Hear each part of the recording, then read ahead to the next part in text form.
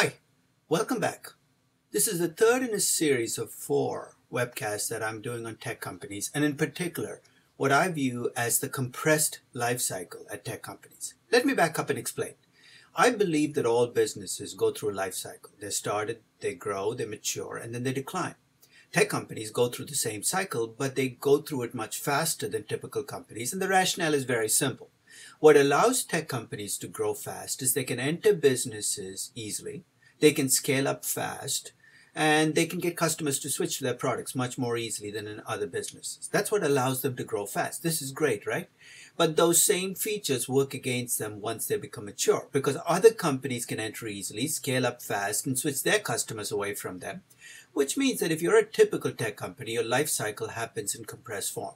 In the words that I used in the webcast I did on this particular topic, I describe tech companies as aging in dog years. Now, what I'd like to talk about, though, in this session is the challenges that management at these companies, founders, owners of these companies face because of the compressed life cycle. As I see it, there are 3 choices you have if you run, manage, own a tech company. The first is to accept reality, which is this is a short life cycle. You're going to enjoy it while you can, and you can live a short but glorious life, and you're going to make decisions accordingly. So I'm going to start with that.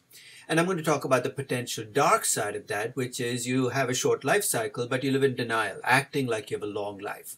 The second is you argue that it's tech products that have short life cycles, not tech companies, that if you can create a portfolio of tech products, in other words, you can take a successful tech product and use it to reseed the growth machine, that you can keep going back to that growth machine and maybe keep creating products that will allow you to grow for a much longer period. And there's a third possibility. You could try to change the business you're in to make it look more like a non-tech business. So let's start with the first one. In the acceptance strategy, here's what you do. You accept the fact that you have a short life cycle and you manage the company accordingly, which means that during the high growth phase, all you focus on is growth, and still more growth. You don't get distracted by control or debt or any of the other issues that can take your focus away from growing. Once you get to the mature phase, you know you don't have long to live there, so you enjoy yourself to the maximum. You make the most money you can. You essentially live through that mature phase knowing that it's not going to last very long.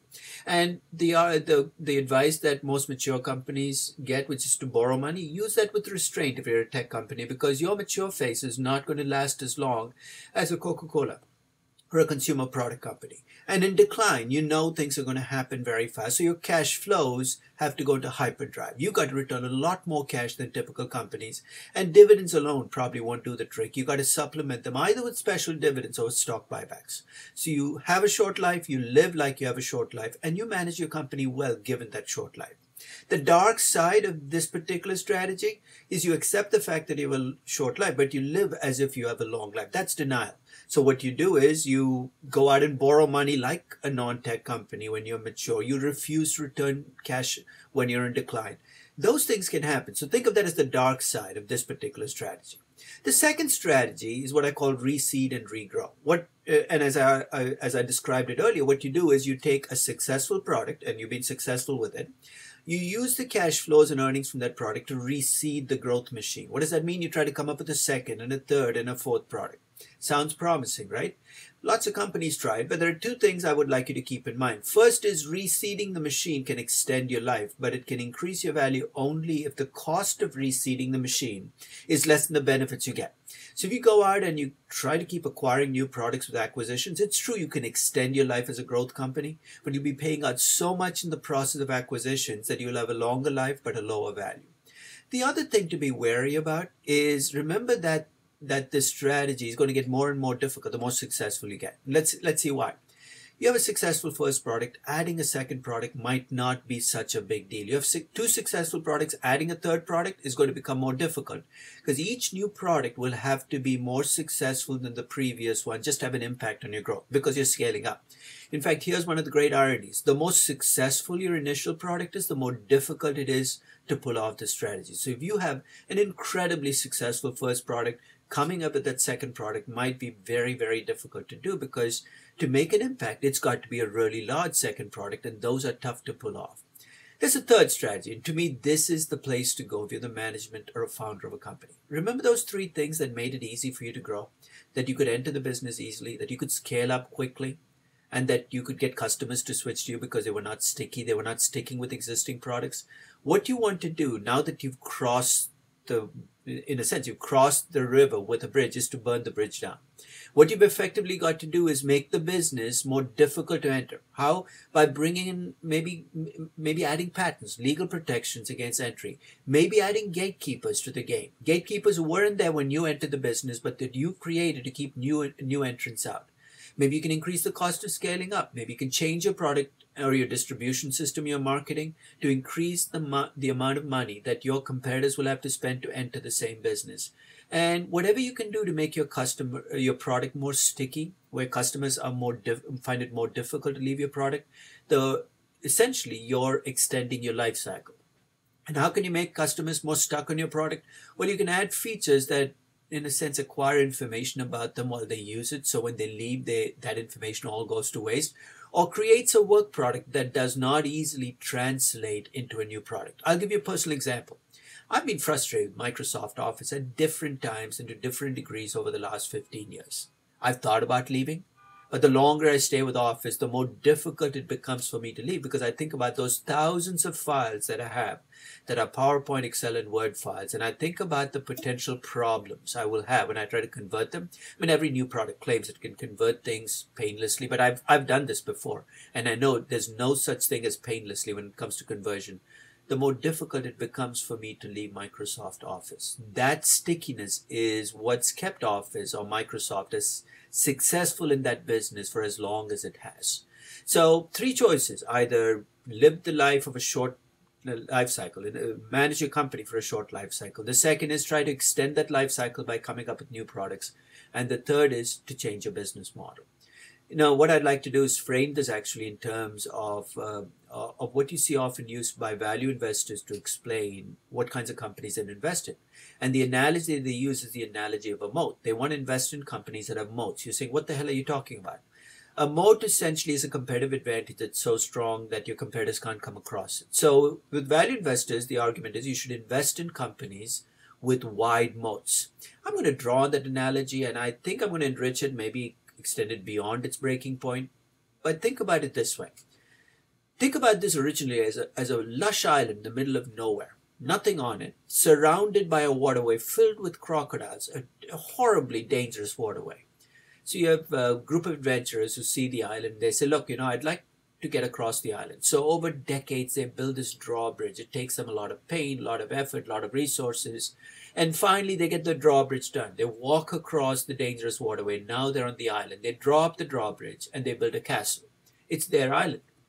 They control it. And they live, I would say happily ever after, but they live happily for a period. In fact, they're so comfortable on the island that they forget about the fact that they have to maintain the waterway and feed the crocodiles.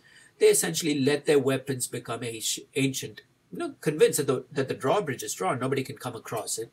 At some point in time, the waterway becomes a little stream. See the stream over here? And the barbarians notice that it's just a stream.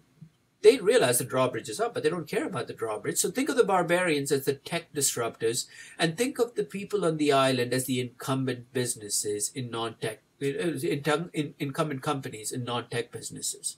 The barbarians start coming across the water. Initially, the incumbents don't even notice that they're coming across. And then they notice and say, oh my God, they're coming across the water. So they tell their gods to fire the crossbows. Remember, their weapons are ancient. The crossbows might take out a few barbarians, but there are too many of them. Some of them make it into the island. They come with advanced weapons. They blow away your defense. They take over the island. They now own the island. This is tech disruption in a nutshell, right? The island used to be car service. The drawbridge used to be regulations and rules. The car service companies came across. They controlled the island. They thought they controlled the island until Uber and Lyft and Didi Kwadi decided that they could cross the water.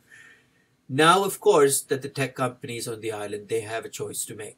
They can say, look, there's only a stream out there, a tiny stream. Other barbarians are going to come across. We're going to eat and be merry while we have a chance. That's the first strategy, the acceptance strategy, where you will not be in control of the island for very long. The second is Maybe you can go pay for extra advanced weaponry. The weapon makers, of course, love this. This will, of course, be doing acquisitions, hiring bankers, doing what you need to do to keep the barbarians at bay. That's a second strategy, extend your growth strategy. The third, of course, is to change the business, which means dig the moat, make it deeper, create your own drawbridge. That's effectively what I'm talking about in terms of the three strategies that tech companies have. Now, let's bring this all together. If you think about what I've just said, and you buy into my argument that tech company life cycles are short, and there's a story to be told about management as well. Because the kind of skill set you need at each stage in the life cycle is different. Early in the life cycle, when you're a startup, you need a visionary CEO, somebody who can tell a great story, sell an idea. As you go into growth, you need a builder, somebody who can take that great idea and make it into a product or a service and start building growth, building markets. As those markets get built up, you need an opportunist. Somebody can see, look around and say, hey, that's a great growth potential, and go for it, but go for it selectively. Once you've built up your business and become a mature business, you got to defend the business. So you need a CEO who's a defender who can come up with competitive advantages to keep the competition out. As that mature phase starts to ease, your growth starts to go away, you got to become realistic. You can't grow anymore. You got to accept the fact that you're now a mature company. And the last phase, when you're in decline, you need to get out of the business. You need a liquidator. Now, here's the challenge. In a typical non-tech company, this can take decades. So the visionary CEO gets a chance to live out his 20 or 25 years and pass the baton on to the builder, the opportunist, the defender. So by the time you get to the decline phase, it's a very different CEO running the company. So you have a chance, at least, of having a natural transition from one manager to another. But imagine being a tech company where all of this happens in compressed time, maybe in 25 years. You could actually have the same person be CEO of this company, who was the CEO at the startup, now still remain the CEO. And you can already see the problem it's going to create. If you're a great visionary CEO, but you cannot bring yourself to being a realist or to liquidate, you're going to be the wrong CEO for your company. So essentially, I think at tech companies, you have more of the makings of a problem with founder CEOs staying on well beyond their expiration date, if I can put it that way. Which also means that the implications that come out of that are pretty strong. First is, you're going to see more value destruction at tech companies in their mature and decline phases, because many of these companies are still run by founder CEOs and management who grew with these companies, which is a growth company, and still bring those old habits to a company where it's no longer appropriate. So this is going to show up in lots of different ways. The friction between management and investors at tech companies is going to come to the surface sooner rather than later because of the short life cycle. And here's how it's going to manifest itself. You're far more likely to see tech companies go into value destruction mode, where they keep trying to grow when growth is gone. Partly because the founder CEO and the management of this company is still the same management and founder CEO that pushed the company through growth and cannot give up on the fact that the company no longer has growth. It's almost personal. The second is, you're more likely, as a result of this, to see more CEOs removed at tech companies because they're beyond their due date. Investors look at them and say, you're no longer the right CEO for the company. And this could happen very early in the process, because a tech company can go from being a great company, an incredible growth company, to a mature or declining company in 4 to 5 years. You're also going to see, and this is a natural follow-up, that activist investors are going to start targeting tech companies a lot more than they have historically. Because we're starting to see tech companies age in front of our eyes. This is, in fact, the first generation of aging tech companies. So don't be surprised to see what's happening at Yahoo happen at other tech companies. And finally, this is one reason to be wary about all this new class of voting and non-voting shares you've seen at tech companies in the last decade, starting with Google, of course, but going all the way through the social media companies. Investors, of course, right now don't seem to care about the fact that they don't get the voting rights of the insiders at these companies, because these companies are in the growth phase. And in a sense, you're saying as an outsider, I don't know much about growth. I'm going to let these guys make the decisions. But there will come a day when the growth drops off and these same founder CEOs that you revere right now as great managers are going to do things that you wish they wouldn't do. And you're going to bemoan the fact that you no longer have the voting rights. So if you give up voting rights today, I'd like you to think about that tomorrow when you will be wishing for those voting rights, because that tomorrow will come sooner than you think at most tech companies. Managing tech companies is not easy. I'm not claiming it is. But in a sense, you have to take into account this shortened life cycle in how you approach management of the companies. because almost everything we know about management was in a sense taught to us from a non-tech business version where life cycles lasted a long period. I hope you enjoyed this session.